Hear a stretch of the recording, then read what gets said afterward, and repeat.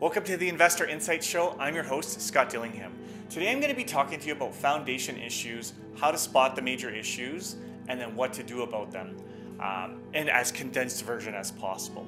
So ultimately, what I've discovered from speaking to foundation experts, and again, you're going to want to speak to one, this is just from what I've been told, is that a lot of times the vertical cracks are not too bad, right? That happens from settling and they're normal. Again, you always want to speak to an expert on this. This is what my foundation repair expert told me on a project. What he did say is the issue is the horizontal cracks, right? Because that means your foundation is bowing. And usually if there's bowing, there could be moisture issues and all kinds of different other issues to make it so it's a weak surface area, and over time that could collapse inwards, okay? It's not to say that vertical lines are good and horizontal lines are bad, because vertical lines can be bad too. It all depends on the scenario. But if it's a hairline crack, just for your peace of mind, it's probably okay if it's vertical, but horizontal, you want to be very, very careful of those and have a licensed inspector view this property.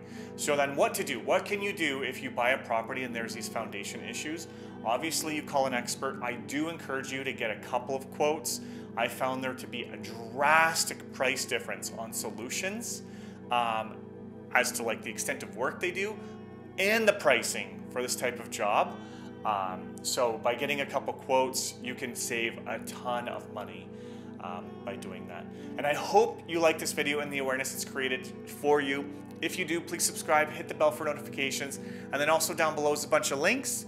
There is a link which gives you more details on this topic, and the other links are free investor tools and resources for you. Enjoy.